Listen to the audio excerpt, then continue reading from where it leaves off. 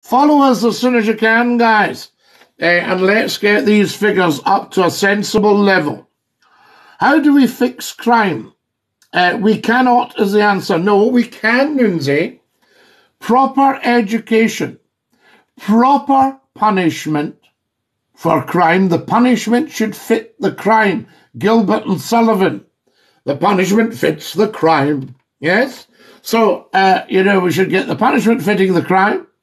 And then we need to get people a raison d'etre for an income, get them working, producing things and getting an income. Can you fix world poverty? Yes, you can. If you think that 1% of the world controls 99% of the wealth, that's a wee bit disproportionate, isn't it? I would say. So we need to just share it out a bit. You see, your old wealthy people, and I've done a video on this, you'll see it.